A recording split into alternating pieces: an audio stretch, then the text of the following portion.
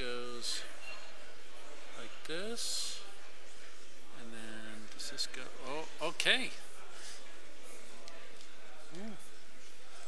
All right. Hey, you know what? All right, guys, why don't you have a seat? I have no idea whether I've got like lots of content or too few. Sit down, sit down, sit down. All right. All right, and I don't have a watch. Let's see.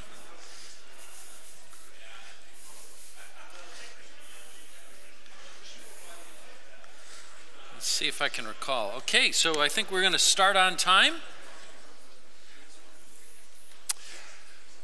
All right, so we're going to talk to you about PowerShell Core. I started to do this talk and I realized, well, PowerShell Core, really, it's really PowerShell. So I thought, well, you know, I could talk to you about that, and I will.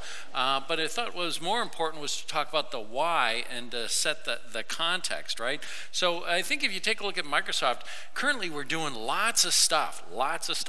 And my goal for this talk was to kind of give you this sort of you are here, right? To give you some global perspective about what's going on. Because sometimes, you know, I like to tell the talk, I don't know whether this translates to Europe, but in America we have this joke about these two guys in the forest, and all of a sudden this bear, they see this bear, and the bear's going to attack them and eat them, and they're going to make a run for it, and the one guy stops, he pulls off his backpack, he takes out a pair of running shoes, and he puts on his running shoes, and his buddy says, Tom, I don't know what you think you're doing, but a grizzly bear can run 35 miles an hour. There's no way you can outrun a grizzly bear, even with running shoes. And he says, well, Fred, I don't need to outrun the bear. I just need to outrun you. Okay? Oh, translated. Oh, good. I'm so pleased. Okay, now the point of that is that sometimes when you look at people and you see things and you're like, what are they doing? And their actions seem odd until you understand their motivations. So my goal is to communicate to you a global context so that you can understand why we do what we do and hopefully make more sense of it. So first, let's put some context. I'm Jeffrey Snover. That's my Twitter tag. If you want to follow me, I encourage you to. I am now the chief architect of what's known as the Enterprise Cloud Group. Enterprise Cloud Group. So that is System Center, all the System Center products, the new Operations Management Suite products, Windows Server, and Azure. Pretty big job, okay? And last year I was promoted to Technical Fellow. Now just to put this in context, Microsoft has over 100,000 employees. Microsoft earns, like last year I think we earned $93.5 billion, $93.5 billion a year. So as a software company, I remember before this, like aspirations to become $1 billion a year software company. We produce lots of those each year. I mean, Microsoft is a big company. So now, in this large company, when I last looked, we had about 20 some odd technical fellows. Now, the vast majority of those are really vice presidents, technical fellows with 700 people working for them or 300 people working for them. Only 11 are technical fellows like I am, which is to say an individual technical contributor. And of those, 4 of them work in research. So we have only 7 technical fellows that are working on products that are individual technical contributors. To put that in perspective, Microsoft has had Turing Award winners, which aren't technical fellows. So this is a pretty big deal. And now the reason why I point this out is not to brag. Okay, I'm bragging a little bit, but that's not the point. That's not the point. The point is, what the heck? I mean, what the heck? Some guy who invented a shell gets that? Like, how do you connect those dots, right? Because if you think about that, that's a little bit strange, right? How could like PowerShell elevate you to that position? Well, it's strange until you understand the context, and that's the point. So let's talk about the context. I was recently doing an interview with some guy who was going to write an article about the history of the server, and he wanted to know about feature when it came in. And so I was like, oh, I got a memory like a cat, right? I just can't remember anything. And so I was looking at Wikipedia, looking at when we introduced what, and like none of that made any sense. And I stopped and did what architects do, right? Or my training in physics taught me, which is to say, Ignore the details. What's the big picture? What's really going on here? And I realized that Windows Server had gone through a series of distinct eras. And you can't understand what we've been doing until you understand those eras. So let's talk about them. First off, we had the server for the masses, right? Windows NT. We took a GUI. We took a server, a great OS kernel, Windows NT, thank you David Cutler. We put a GUI on top of it, and we ran it on PC economics hardware. What a winner, what a winner. All of a sudden now, we took servers out of the glass rooms, and everybody could buy, install, and run their own server. Crazy success, changed the world. Changed the world, created a big problem. All these servers, how do you get them to talk to one another, right? You got SneakerNet, you're trying to use the same password everywhere, and you got a gazillion clients. So that brought about the next era, the era of the enterprise servers. With Windows Server 2000, we introduced Active Directory, group policy, and we're able to take all these systems and bring them together and allow them to work in a coherent manner. Okay? With Windows Server 2003, we introduced .NET, and that started the LOB explosion, right? Where now everybody could write their own line of business applications. Huge explosion. Again, another problem. There are so many people still on Windows 2003 because there was such an explosion of these applications, okay? So now that brings another problem. There are so many of these line of business applications.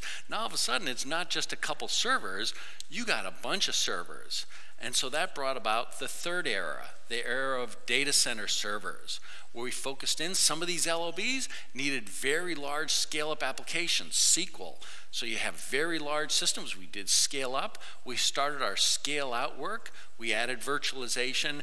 And after a decade, almost a decade of uninvestment, we rebooted our storage stack, okay? And did some great work on networking, but really rebooted our storage stack. And that was the technology. This data center server was the technology that enabled Windows Azure. And so now Azure brings about our fourth era, and that is cloud servers, where we're taking the technology, in some cases the direct code from Azure. Often it's the lessons learned from Azure, and we're making them available, of course, in our public cloud, but now also to customers. Okay? So we've gone through each one of these distinct eras, and the thing to be clear on is that each era is additive. Okay? So if you're one of the guys who love the idea of buying a server, giving it a big hug, attaching a keyboard, just love that mouse, and you want to plug the mouse into your server and get a big touch screen and walk up to your server and say, hey Cortana, start IIS.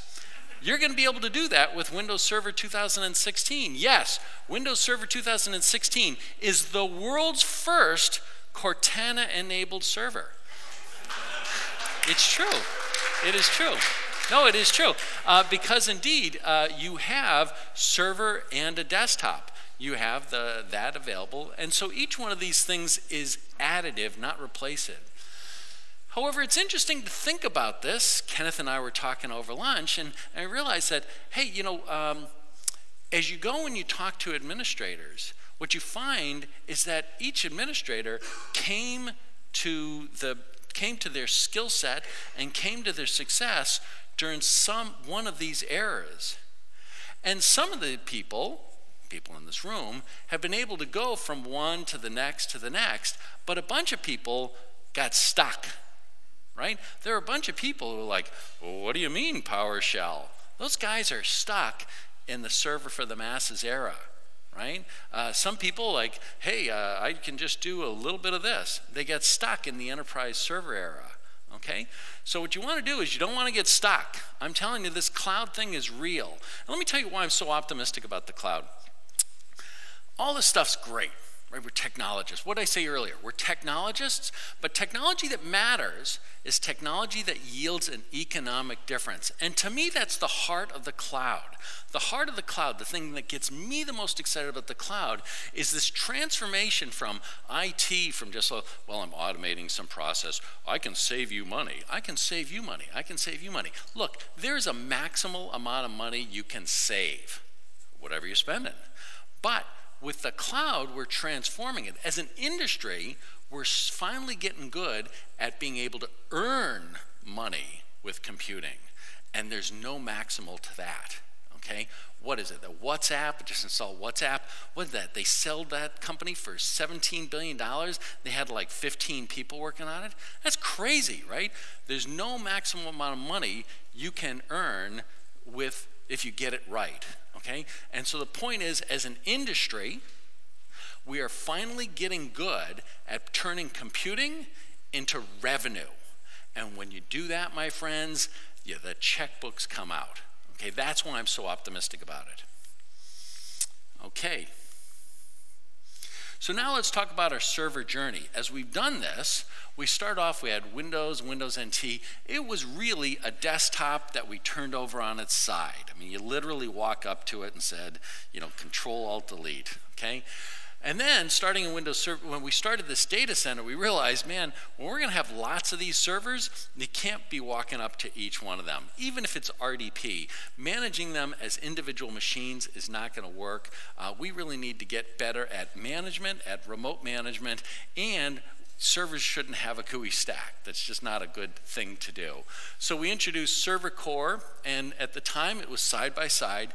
Now we made a lot of mistakes with Server Core, a lot of mistakes. We weren't clear about our scenarios, we didn't have our management story in order, and oddly enough, we didn't have an SDK. I don't know if you knew that. Windows Server has never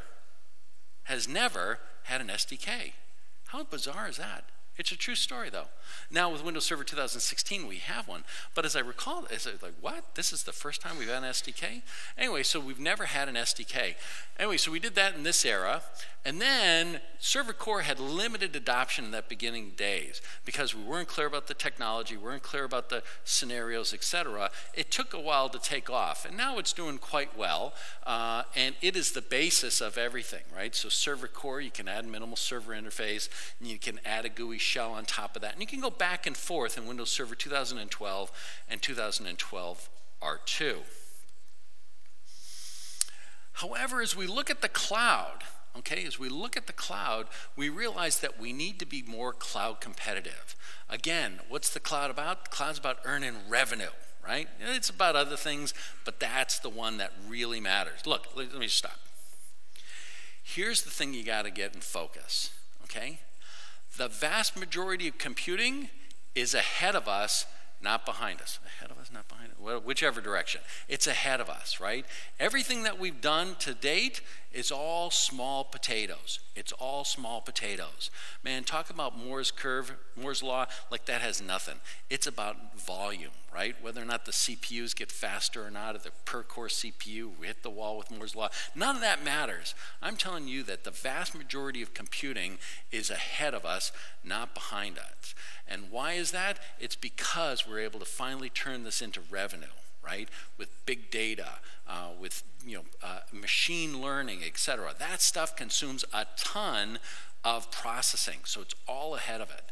So now the question is, okay, think out 5, 10, 15 years. You're going to have orders, many orders of magnitude more servers that you need to control, that you need to be effective, that if it gets wrong, you interrupted a revenue stream, right? That's your world. That's the way we're all going to be.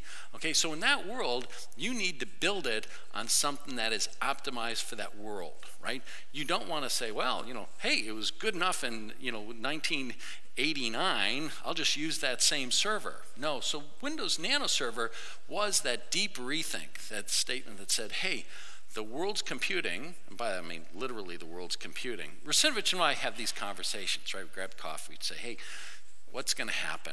At some point we hit upon this idea that, project out with IoT and, 20 years down the road, we believe that the vast majority of the world, like the world's infrastructure is going to be running on computing, in particular public cloud computing, right? Global scale, etc. So the question is, boy, what does it take to make that right? Because anything that goes wrong now is no longer, oh, well, this application's down, F5 doesn't work. All of a sudden, the operations of the world get disrupted. Okay, so that's the way we're thinking about it. And we decided we needed an operating system which reflected that, okay? So what do you need to be cloud friendly? You need to be super small and super fast. You need to be DevOps friendly. And you need to minimize the attack surface. I don't know how many of you saw the Empire today. Boy, that was scary stuff. Well, here's the thing. If you haven't installed a component, you don't have any risks, right? Now, why would you not install a component? If you're not using it, don't install it. If you're using it, you're getting value out of it, and so it's worth the risk. But if you're not using it, don't install it. And you want to minimize patches and reboots. So this is sort of the heart and soul of the motivation for NanoServer. So NanoServer is our next step in the cloud journey. So what's that mean? Okay, it is a headless deployment option for Windows Server. Okay, it is not a new SKU. It's not a different other thing. It is a dramatic refactoring of Windows Server, and it's a deployment option. You buy Windows Server, you say, hey, would I like to install A, B, or C? One of those is NanoServer. So it's a deep refactoring. This initial version is focused in on really two scenarios. First is Cloud OS infrastructure. So this is the stuff we're going to put on the physical servers themselves that are going to run the cloud, right? It needs to be small, fast-weight, secure as all heck, right? So what's that translate to? Translates to clustered hypervisor and clustered storage and some networking roles. Next is it's focused in on born in the cloud applications. People are going to build new applications for the cloud. They're going to build it on NanoServer, and they're going to have great semantics. Okay, so we have things like ASP.NET Core, .NET Core, IIS, and Service Fabric will be available on there, and of course containers. Containers will also be supported. Now, server core and server and a desktop, server with a desktop. I like to refer to it as server and a desktop because it makes me sad. It makes me sad. Never mind. Anyway, so server and a desktop, that's still available. If you want to install that, have your Cortana-enabled server, you bet that's there. But again, it's a deployment option. You pick whatever SKU you have, and we change those SKUs around. So in the past, it was data center and standard. I don't know what it'll be in this next version. Maybe it's the same, maybe it'll be different. But whatever SKU you buy, you'll say, I'd like server and a desktop version of that. I'd like server core version of that, or I'd like the NanoServer version. It's a deployment option. Now here, we're recapitulating what we did with Server Core. We start off, it's a separate model, right? You pick one or the other, and one is not built upon the other. That may change in the future, may not, we'll see. But what you will see, however, is that we start off here, and then this stuff will get refactored and be more and more optional components on top of that. The real question is, will we ever take this GUI and put it on top of that? My guess is probably not. We'll probably keep that built this way.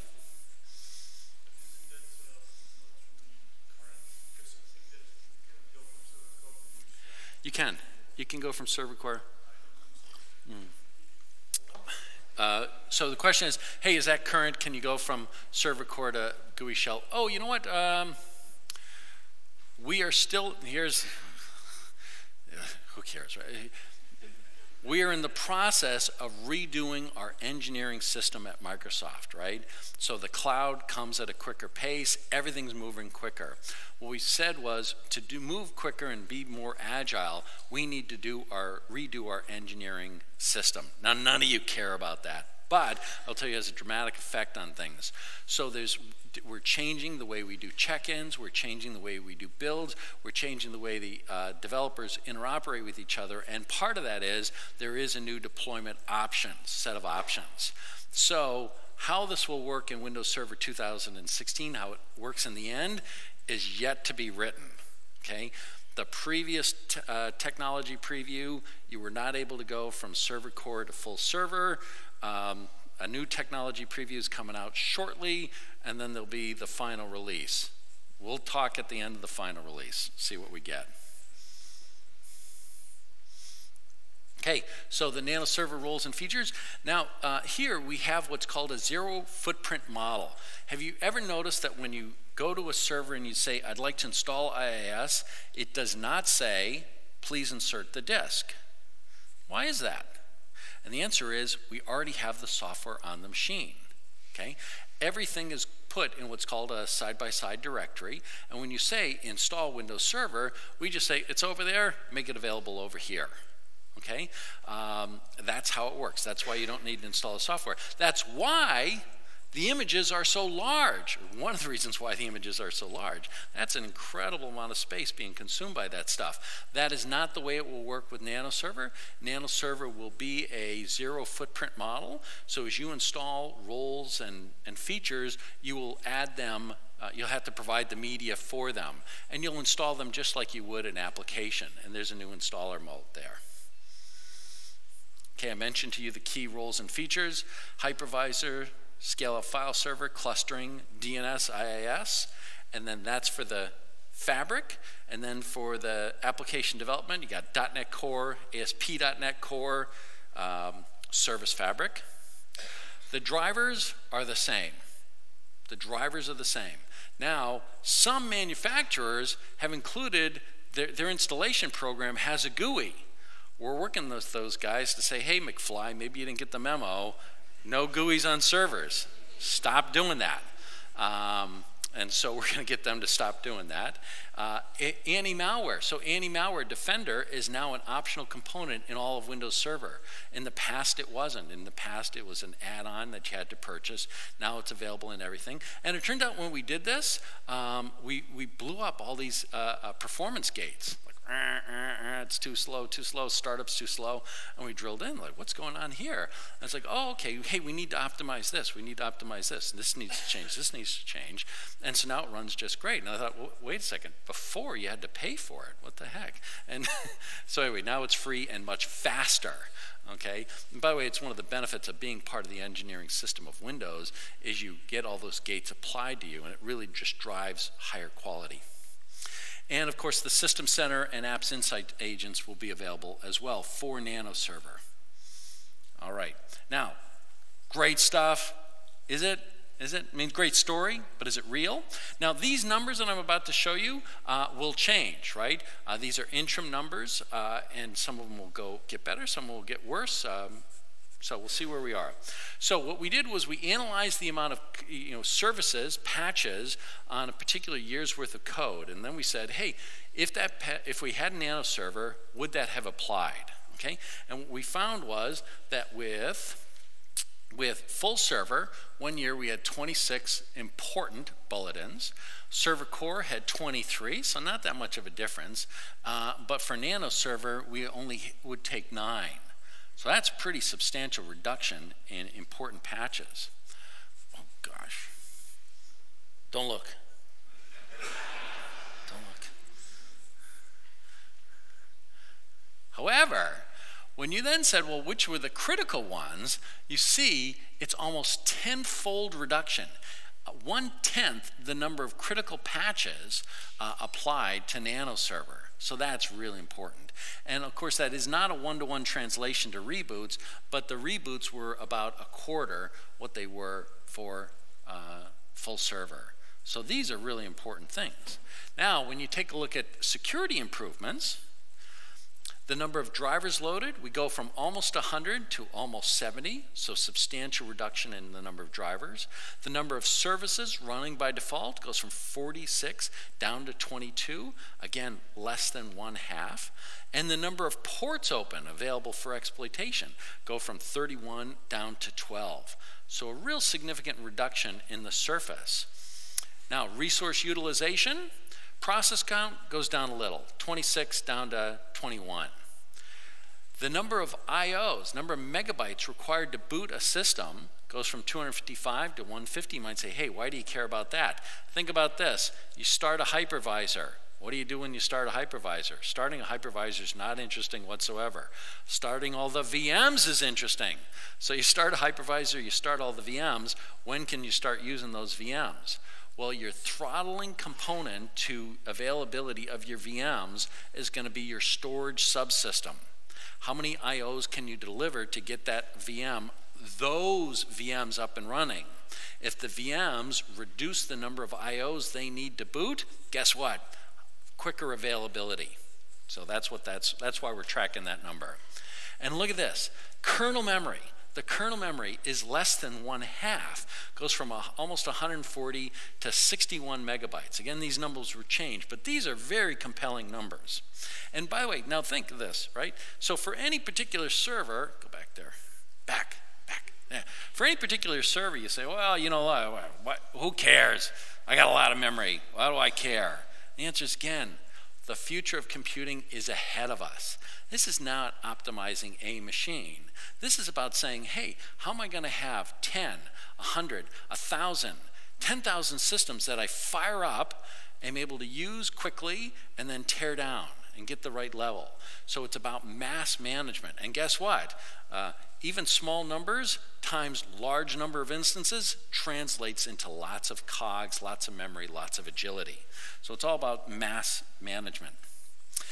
Deployment improvements, check this out, right? This is where you want to put your seatbelts on, okay?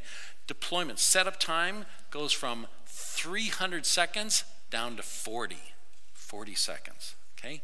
Disk footprint goes from about 5 gigabytes down to about 300, and VHD size goes from about 6 gigabytes down to 440. So the way this actually translates to server and a desktop, remember it makes me sad, server and a desktop. SAD is about 9 to 10 gigabytes. Server core is about 5 or 6. Nano server about 440 megabytes. Incredible size reduction. And again, that's sort of the base. If you need a gigabyte's worth of stuff to get your application running, great, we're going to go from 440 to a gigabyte. You need 3 gigabytes, that's fine, we'll go from that to that. But those are the components that you use, right? If you use them, that's great. If you don't use them, I mean, that was the thing that struck me. It struck me, it was like, hey, it's one thing to say, I'm using this component, that component has a critical patch, I need to take that critical patch, and I need to reboot the server to make sure that I'm secure. We can all get our heads around that. But what just struck me as profoundly unfair and unjust, I mean, really almost moralistic terms, was all of a sudden I have to reboot my service because I'm taking a patch to a component that I'm not using. But guess what? It's on the system. You still have to patch it and you still have to reboot the system, even if you're not using it. So if you're not using it, you don't install it, you don't have that. Great. But how do you manage this thing? Right? You say, well, why is that an interesting question? It's an interesting question because there is no full CLR. I told you that Nano Server had .NET Core. It does not have the full desktop CLR. PowerShell is a full desktop CLR management system. So how are we going to manage that? And there's a couple of answers. So the first, you saw some of it today, is the remote server management tools. Remote server management tools are a new web-based set of tools that fit into the Ibiza portal framework. That's the Azure portal framework. And it provides now web replacement for a bunch of tools that used to be local only. Okay? So Task Manager, the registry editor. Fortunately, I don't have, my networking's broken. I would love to show you this. You have the registry editor in a web browser. How crazy is that? Okay, we added Device Manager. Now Device Manager works remotely in a web browser. Replacement for sconfig, a number of control panel elements. You have performance counter, disk management, users, file explorer, all of this running in a web browser. Okay, now let me be clear. A lot of people misunderstand what I say. I love GUIs. I love GUIs. GUIs are great, but not on a server. They're great on a client. So if you want to do a GUI, that's awesome, but you want to do it against on a client against a server, and you want to use formal remote management APIs so that you can automate it. In the past, what we had was a lot of local GUIs calling private APIs, which meant that one, you couldn't scale, and two, you couldn't automate, okay? Next, so remote server management tools. This is where I show you a demo that doesn't work because I don't have a network card. But this is what it looks like. So this is the Ibiza portal, management tools, connect to something. This will work against anything, right? This will work against Azure, against against AWS. It'll work against machines in the cloud or on premises. There's a gateway server that you install. That gateway server connects up to the cloud, pulls requests, and then dispatches them to the local machine. Very efficient. So you see here, you have essentials, you have a set of tools, including an interactive PowerShell shell. You've got monitors, you got the registry editor, the ability to add roles and features. There's a device manager. Really quite a nice environment. And I wish I could show it to you.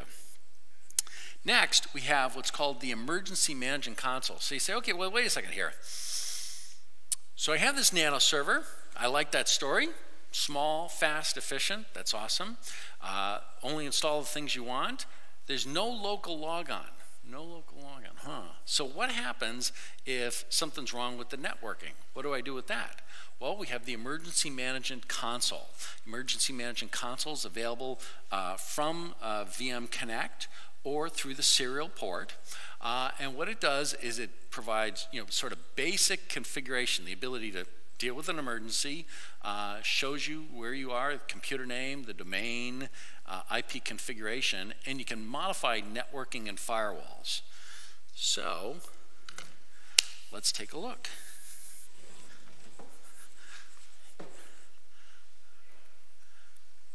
Oh no, I forgot to start my virtual machine. Well, let's start that. This might take a while, so maybe you want to, let's see, maybe you want to do nothing because it's already running. It's wonderful. Nano server, it starts so fast. It's a glorious thing. Okay. By the way, you want to see that again? Didn't believe me, did you? Let's just turn that thing off. Okay, ready? All right. Let's start this. Oh!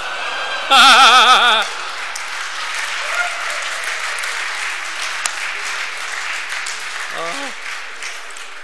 Hubris, hubris. There we go. Okay.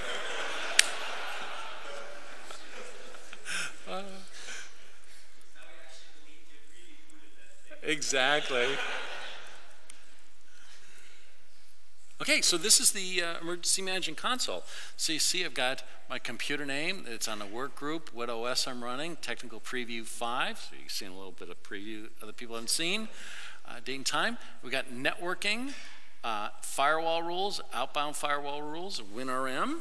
And down here, you can shut it down or you can restart. Do you want to see it again? I'll show you that later. So here, here's the keys. You see now we got that caret, shows you where it is. Someone asked me, they said, hey, could you make this more friendly to people who are colorblind? I said, what?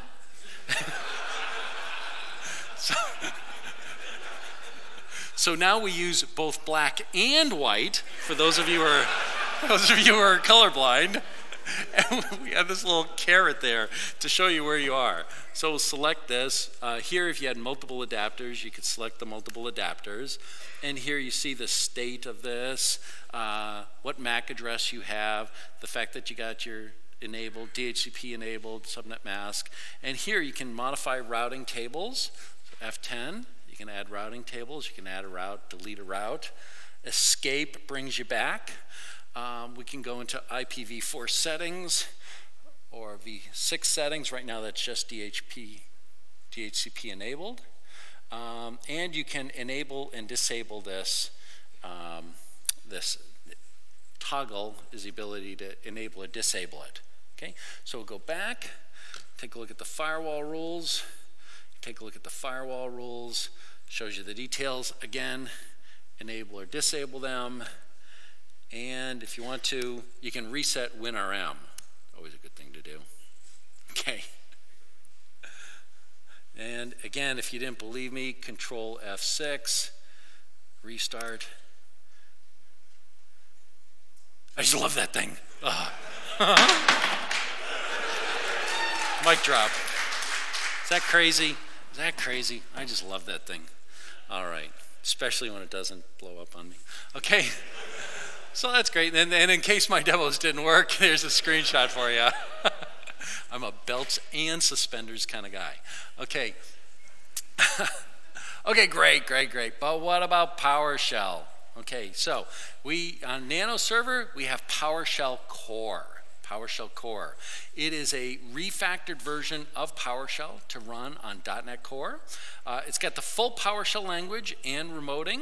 Okay, so invoke command, new PS session, all that works from and to Nano Server. It has most of the core engine components, and it has support for all script types except for workflows. So .NET, C# scripts, .NET scripts, .NET commandlets, script commandlets, sim commandlets, they all work. Workflow commandlets currently do not work. That's the one core engine component that I was mentioning. And me. You can still run workflows against Nano Server, you just can't run workflows on Nano Server at this point.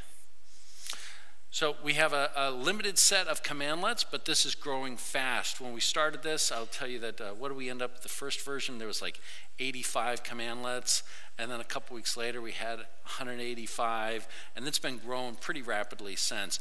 Honestly, right here we've been sort of gated by the .NET Core, and as it's been getting more and more coverage, number's been growing rapidly. Ooh. Anybody want to see that? Okay, now here's the thing. You're sort of going to be bored. You're going to like, well, it's PowerShell. Yeah, it's PowerShell. So prepare to be bored a little, but it's fun. Okay, so nothing too crazy different. Okay, so right now I've got a session connected to this device. This device is Nano Server. Okay, so that device. Oh no, sorry. That's my device. There I'm there. Now do an enter PS session, and now I've connected to JPS TP5, Technical Preview 5, and now I do a version table. You see PowerShell. Sorry in the back room. I got to make this a little bit smaller. A little bit smaller. Well, whatever. I'll make it big. Okay, so anyway, so you see the version, and notice here, PowerShell Edition Core. So we've added an addition to tell you what version you're on. Okay, so now let's take a look at the modules. Sorry, I gotta make this smaller. This looks like crap.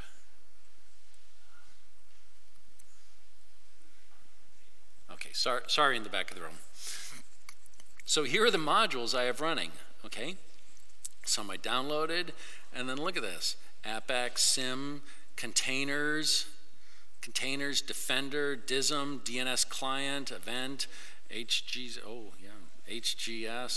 Diagnostics, iSCSI, Hyper-V, PowerShell, all the net stuff, PKI, a whole bunch of stuff. So sort of the stuff you're used to. Now take a look at commands. Clear, take a look at the commands. That's a pretty good list, right? Anybody missing some? Is there one you're missing? Okay, so no complaints. This was the list then. Okay, so let's just see. By the way, I don't think I have everything installed, but I have a pretty good set installed here. So I got 1,248, and that's obviously a subset. There's a bunch of server components that we don't have running.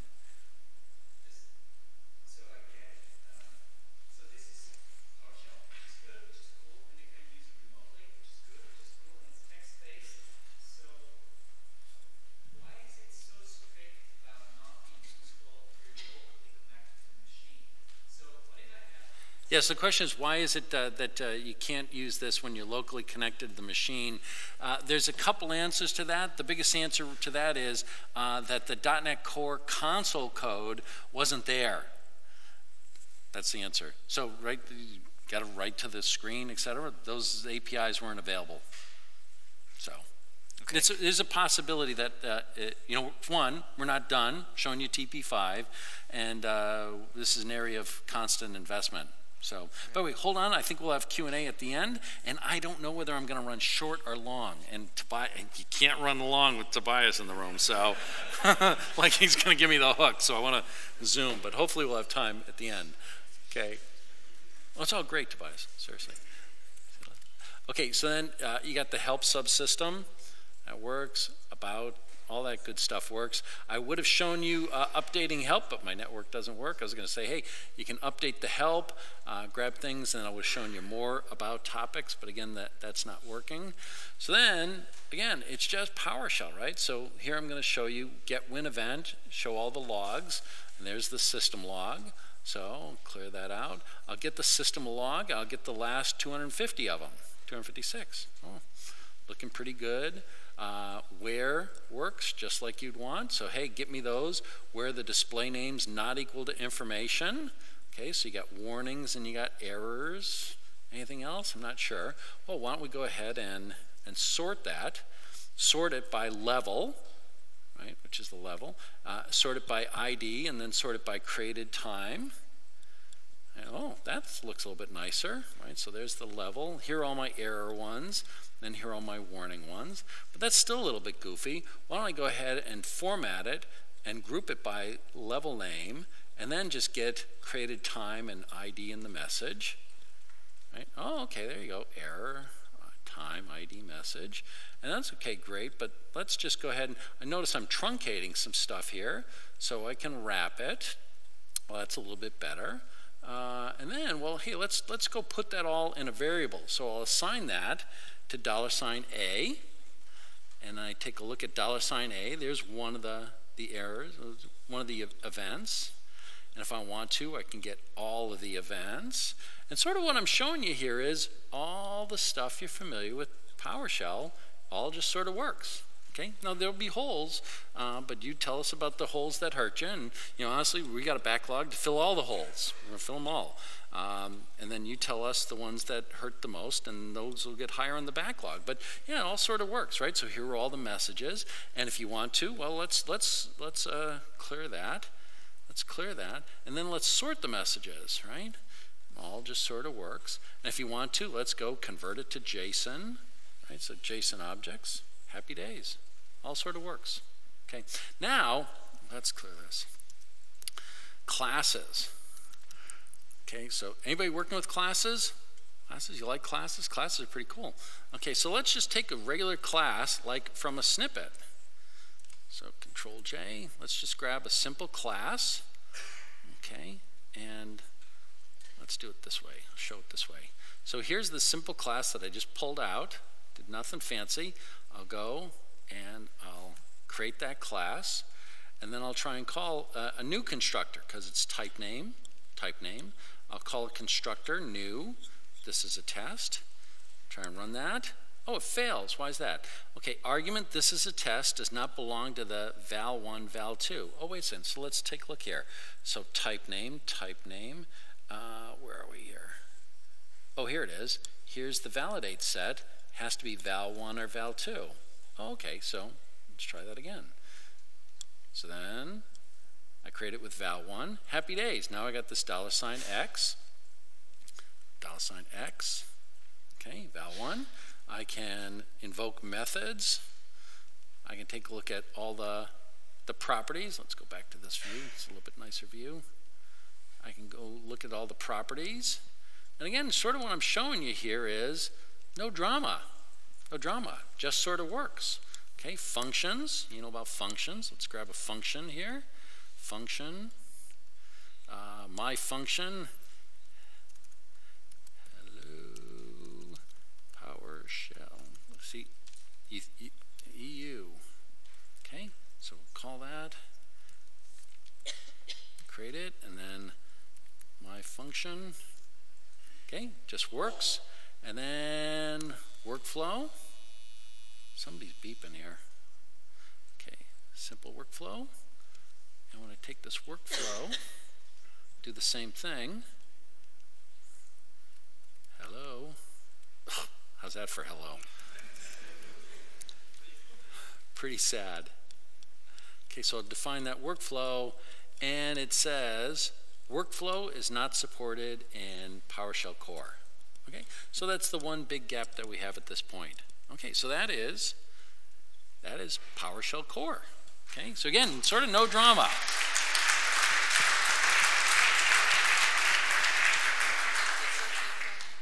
Now, in order to make this work, now think again, what did I say? Vast majority of computing is ahead of us. It's about mass management. It's about how do I have 100, 1,000, 10,000 computers all working for me, right? You're not going to be, everything has to be automated. Everything has to be automated, and it has to be automated remotely, okay? So in the past, automation was really important. But honestly, now we live or die based upon our automation, okay? I don't know if you ever heard the story about Cortez the Explorer. Cortez the Explorer, he takes this long, arduous journey to cross the Atlantic, gets to the New World, and it's just a terrible thing. And his men are like, oh, that was horrible. This place stinks. We don't like this place. We want to go back home. He's like, yeah, no. And he burned his ships. And he said, we're going to make it here. And so sort of we always had our ships. Whenever we said, oh, well, we should do this for remoting, it's like, yeah, but, they can always RDP in and blah, blah, blah. And so there was always this sort of escape route. As important as it was, there's always this escape route. And there was a number of things that we knew we should do, but we didn't. Nano server, there's no option. If you can't do it remotely, you can't do it. And so it's forcing us to get better at remoting. Okay? Number one, PS Direct. PS Direct is PowerShell remoting over a VM bus transport. So anybody played with PS Direct? Just a few. So let me say that again. PowerShell Direct is PowerShell remoting, but instead of going over HTTP, it goes over the VM bus. Okay? Crazy cool stuff. PS Edit. Now PS Edit works remotely. We have remote debugging. You saw some of that today. Well, actually, you didn't see some of that today. Hopefully, my demos will work. We have remote show command. So show command now works remotely. We've improved our coverage. So you saw there, device manager now works remotely. Why? Because we now have commandlets that work against that. In the past, it's like, yeah, but now we have to do that. So we're improving our coverage. And you can do file copy over PSRP. Okay? It's crazy good stuff. And in the future, coming up, we are working with the OpenSSH community. The PowerShell team, in fact, is the ones leading that. And OpenSSH, both the client and the server, will be available on Windows shortly. It's actually, you know what? It's available now. It's just not ready now. It's available in GitHub, and you can go take a look at the code. We have distributions. You can kick the tires today, but in the future, be available in a more supported way. Okay, so again, let's pray a little sacrifice to the demo gods. Let's show you some of that remoting wonderfulness. Okay, so again, show you the version. We're running on the core version. Okay. Oh, yeah, enter. I'm already connected. Okay, so now let's do this. Sorry, let's do this. Let's say exit. So now I'm back in the desktop. I say show command, and you'll see all the modules that I have commandlets for. Okay. So now when I say enter PS session, watch what happens to that. Just please wait. So what's happening now is we're talking to the remote connection, and we're finding out what its capabilities are. And so now these are all the modules from that remote machine. Okay, so if I wanted to, you can do all the good stuff, star process, get process, star SS, and you got the GUI, but it's working now against the remote machine. So ISE, the graphical user interface of show command, now works remotely. Happy days. We have this new thing called, how do we can you see this? Let's try this. There we go.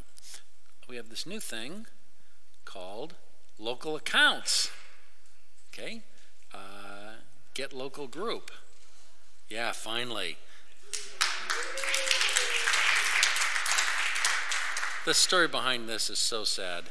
It took us so long to do. Okay, yeah, truly pitiful. Anyway, so there's all those.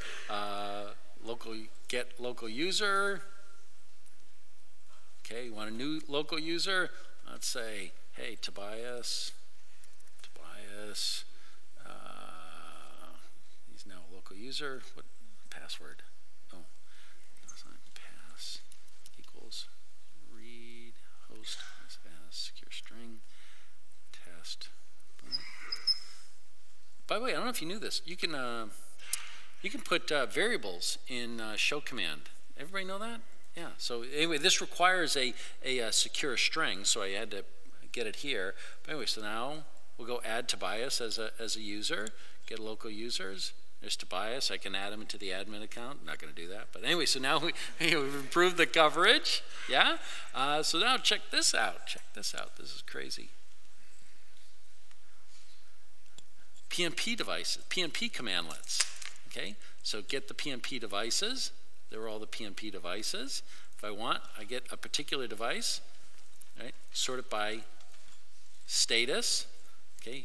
Error, these devices, okay, these, unknown these. Here I'll go get each one of the instances, okay? Get those whose friendly names, like volume manager. Again, wildcards work because I'm a really crappy typist. Okay, and then you can pipe that to get all the properties. So there's all your PNP properties, and if you know the property you want, like the device stack, you can access that, and if you want, you can just get the data, get that as a list. So PNP finally, again, coverage. If you can't do it remotely, you can't do it. So that's driving us to do a better job of our coverage. Okay, now Defender. Bunch of stuff on Defender, get the MP status, shows you the status of where you are, what your level of your threats are, what the level of your updates are. And here I would show you, well actually let's do this.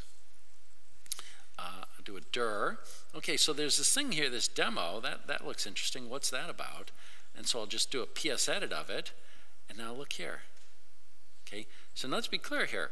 Now I'm editing a file from a remote machine on my local ISE.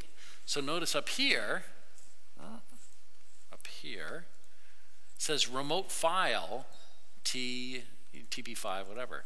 So I brought the file over. I'm doing local editing. If I want to, I'll say,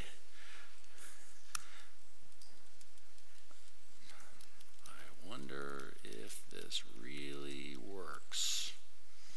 And we'll save it. Oh, save it. And now cat.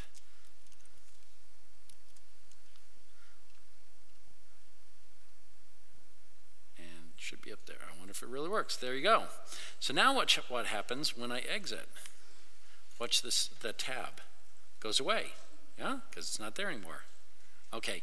So anyway, so there's some of the remoting improvements. Now, what we've done is what I call the dev opsification of Windows. Okay, so in the past, Windows, great operating system, but we provided a set of APIs, and then we were silent about the contract between developers and operators. And that let 1,000 blossoms bloom, but in reality what it did was it set up the world for a lot of conflict, okay? There were too many ways to do things and set people up for conflict. So now, in Windows Server 2016, we finally resolved the interface between developers and operators. There's architecture that says, hey developer, you produced an exe, you are not done, my friend. Don't put down that keyboard. Don't go home yet. There's more work to do. You were going to do that stuff anyway, but you didn't know what. We're going to be very clear about things you should do.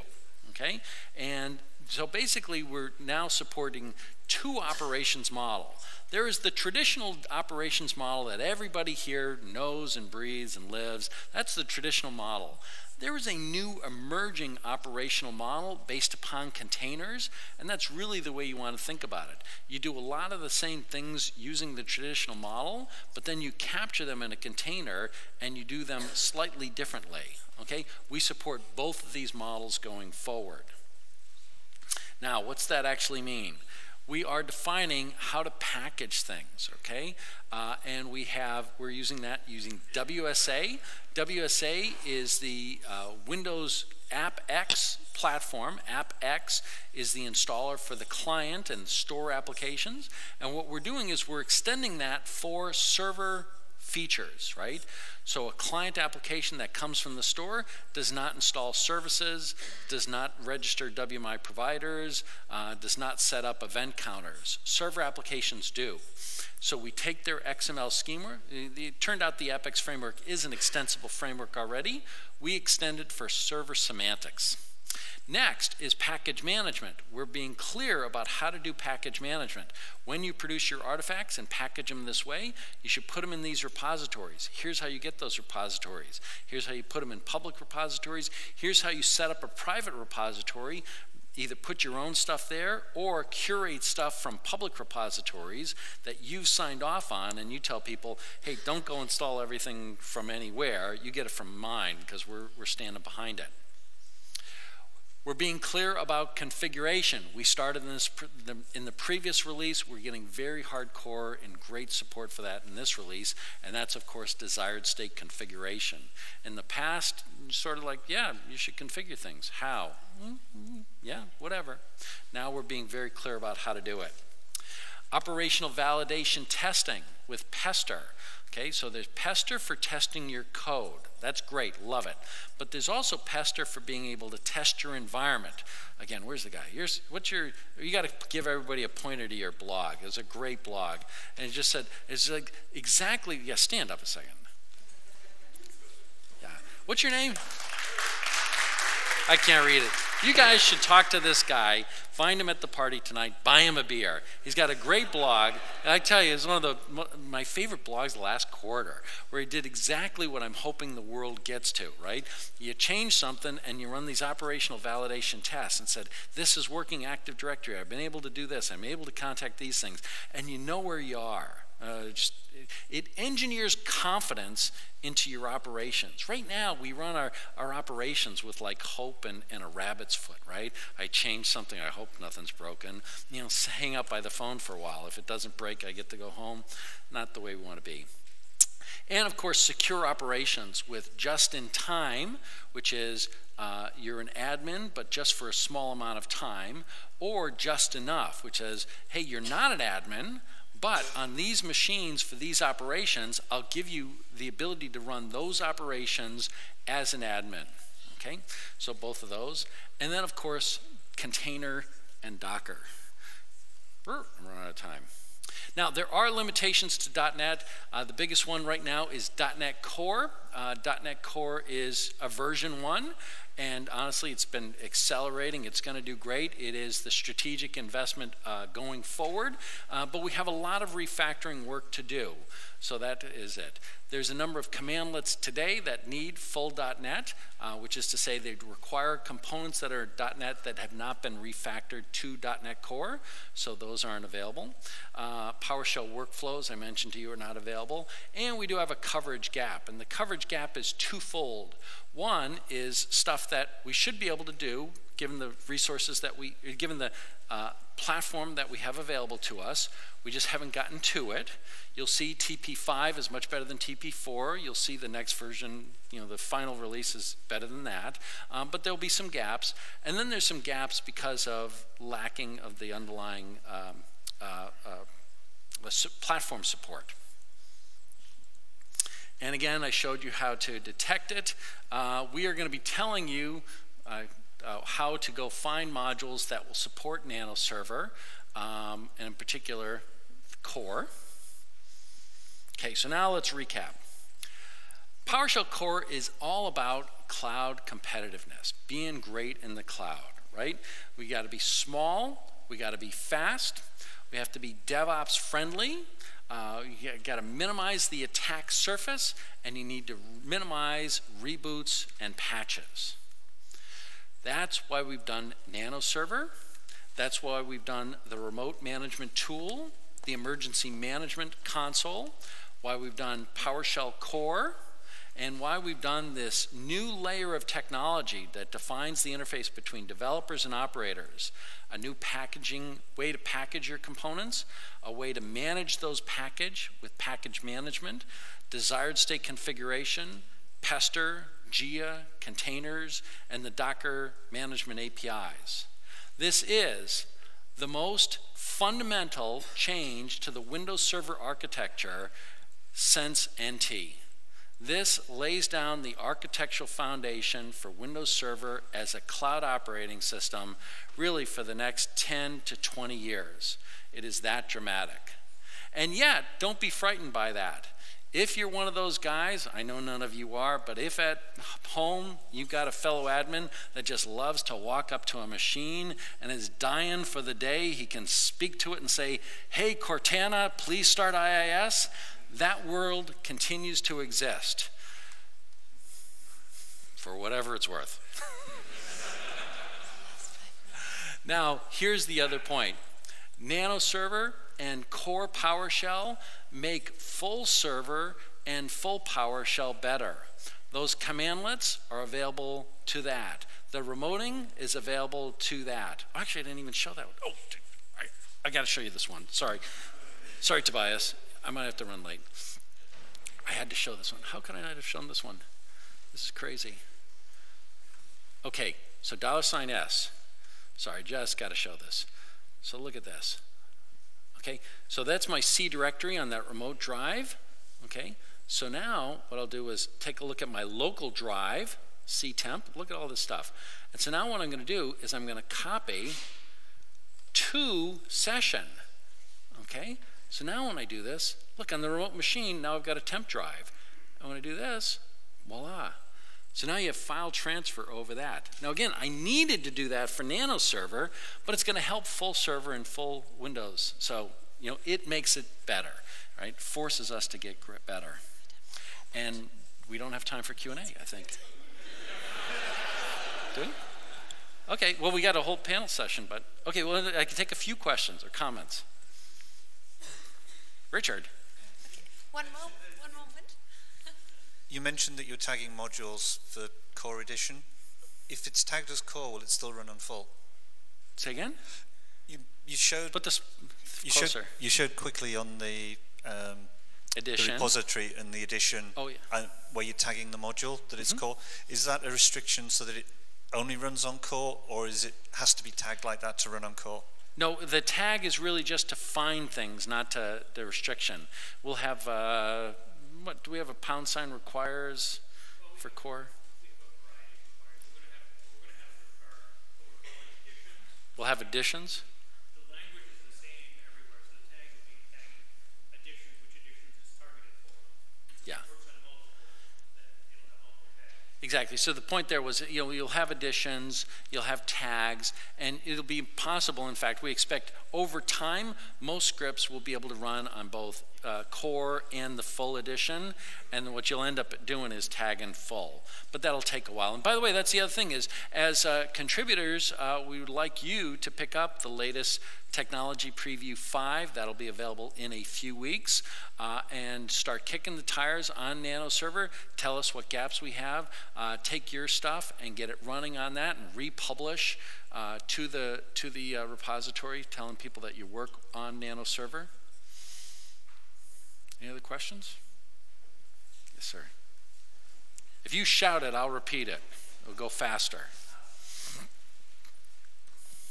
Actually, I have two questions. The first question is the local user module going to be backported to Server 2012? Oh, what did we decide about? Yeah, yes. The answer is it's available in the latest version of Windows, and I believe what we're going to do is we're going to take the user module and we're going to put it in the gallery for down level. Okay, great. Did I get into trouble there, Kenneth? Oh, excellent. I'm not in trouble. That's the intent.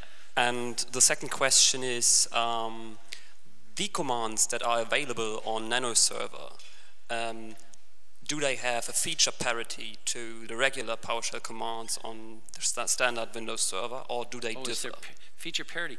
I mean, just like the completeness of available parameters. Okay. Yeah, I don't know that any that aren't.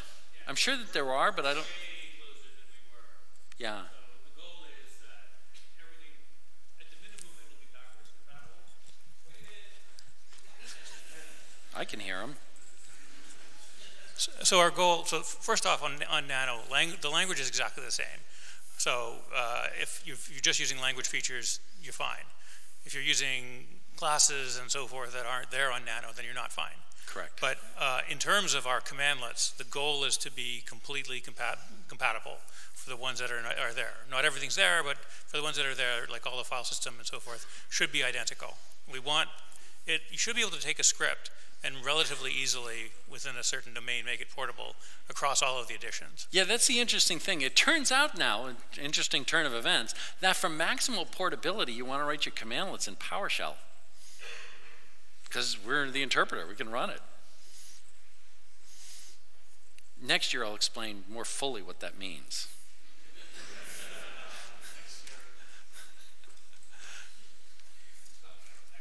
One moment. She knows how to use the microphone. I like that. I remember a time installing Telnet Server from the services for Unix, and I was very happy. And the Unix guys told me, well, we have SSH, and it did make me happy. Now we have PowerShell remoting. What's the fuzz about supporting SSH? Oh, so what's the fuzz about SSH? So there's a couple things. First off, again, we want our customers. So here's the thing you got to get in focus, right? Again, strategy, motivations. Look, plans change all the time. Motivations don't. So what's our motivation? What you need to understand is that in the context of Azure, huge strategic business for Microsoft, I earn more money if there are 10 instances of Linux than if there's 1 instance of Windows. Okay? So what that means is it's a volume game. Let me be super crisp here. With Windows Azure, we seek to run the entire world's workloads on our public cloud, whether those workloads are Windows or Linux. Okay? What that means is we want to have there be no friction for anyone to consume the natural, very large amount of computing, whether it's one workload or another. That's why we want to say, hey, if you're on a Linux box, client or server, and you want to manage Windows, we want to make that easy to do via SSH. If you're on a Windows box and you want to manage your Linux stuff, client or server, we want to be able to do that via SSH. Now then there's a separate topic that we discuss of, hey, once I have this SSH protocol, can we do PowerShell remoting more efficiently? PowerShell remoting is not the most efficient protocol. It was one of those, hey, if you want to ship, you're going to salute this flag and do this. If you actually take a look at the PowerShell remoting program, it's a shell protocol. You start off, you have HTTP, you put web services. WSMan is HTTP implemented with web services. Did you catch that? That's what it is. And then PowerShell remoting is a interactive shell layer on top of that. So there's opportunities to refactor that stack with a little more efficiency, something that's a little more optimized. So that is not a plan, but that's something that we look at and say, oh, that's an interesting conversation.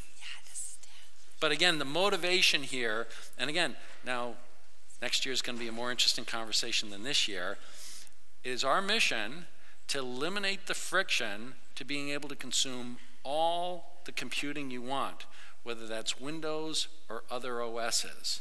Right? That's the mission. So basically you could describe Azure as being OS agnostic. It is. Correct.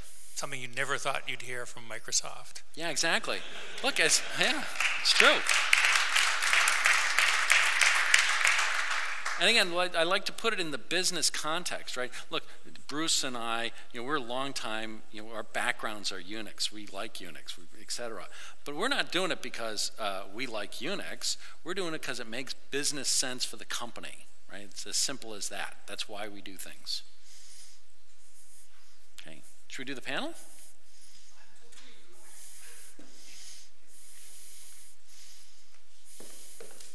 The reason why I'm so relaxed regarding the schedule is because this is the best speakers Q&A we can have. You can ask questions and Jeffrey's answering them. That's perfectly fine. Okay. Jeffrey, I think what we do is simply you can just close your session and get your computer off, and so the girls can take the stuff, because then while you do this, I would like to ask all the